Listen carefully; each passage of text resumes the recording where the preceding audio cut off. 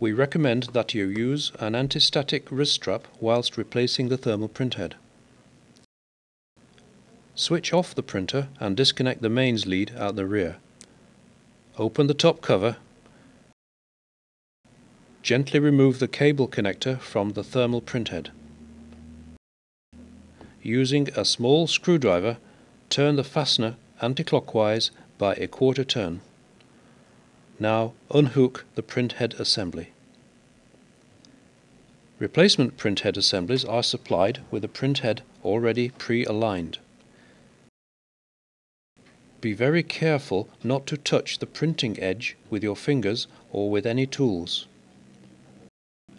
Hook the new assembly into position and screw the fastener fully clockwise.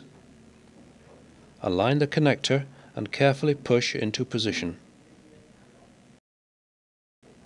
Check that the die film is positioned correctly between the two rolls and is not twisted or damaged. Close the top cover. Plug in the mains lead, switch on and check that the error indicator is off.